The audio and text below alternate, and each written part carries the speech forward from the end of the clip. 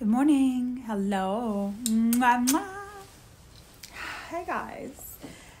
Are you ready for Tuesday? Yeah, it's going to be a good one. Gorgeous week. Cooper, where's my coffee? So, yeah, I have that back strap. Nobody seems interested in the back strap this week. I am going to reverse sear it. I'm going to smoke it, reverse sear it. Yeah. It's going to be delicious. I also I was dreaming. Y'all want to know what I dreamed about? Y'all know I dream about food. So last night I was dreaming. I made ice cream.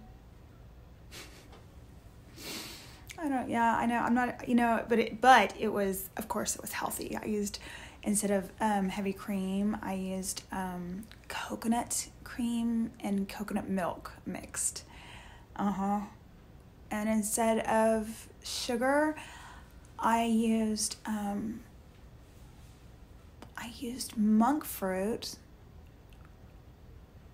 And then oh my gosh. It's all coming back. This sounds so good too.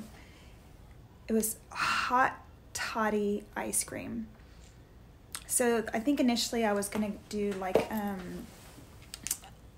vanilla ice cream with pieces. I had bought this lemon, those hard candies, those just like plain old hard candies.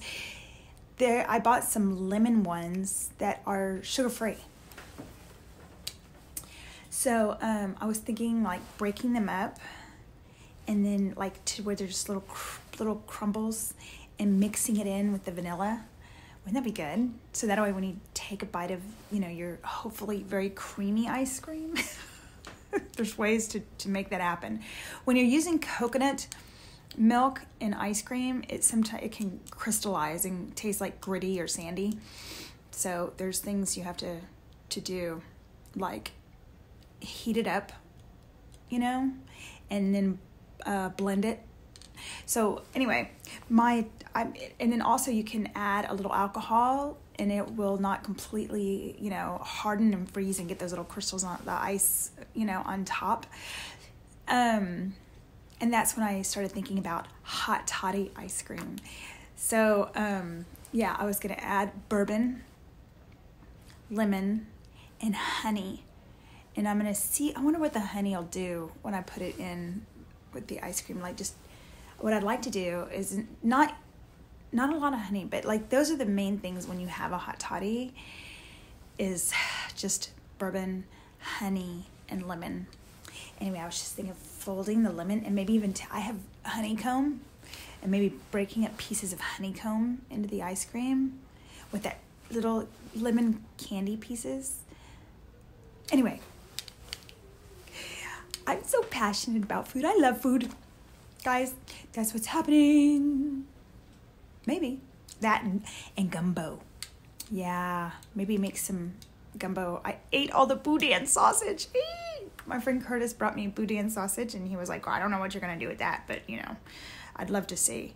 And he was supposed to come back over the weekend or something, like Friday, but he didn't make it. He got tied up. So I sent him a message last night. I'm like, I ate all that boudin. It was good. I took it out of the casing and made boudin tacos. Deer boudin.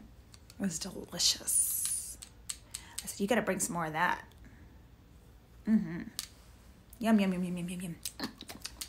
Yeah. So, also this week I'm making, I was dreaming about shepherd's pie. Actually, this is, unless I find lamb in the freezer, it's called a cottage pie. Typically, shepherd's pie, traditionally it's done with ground lamb. If you use ground beef, which is perfectly fine, it's called cottage pie. So, if I don't find, yesterday I was looking at the lamb at Kroger. It's kind of pricey. So I may have some in the freezer. If not, looks like it's gonna be a cottage pie. But anyway, I was kind of hungry for that, and it turns out I'm doing that cooking for friends, and I threw that out there, and that got some good feedback. So yeah, I'll make a whole cottage, maybe shepherd's pie, and sell it for like $25. That's definitely a good deal, I think, because you can get several servings out of that. Yeah.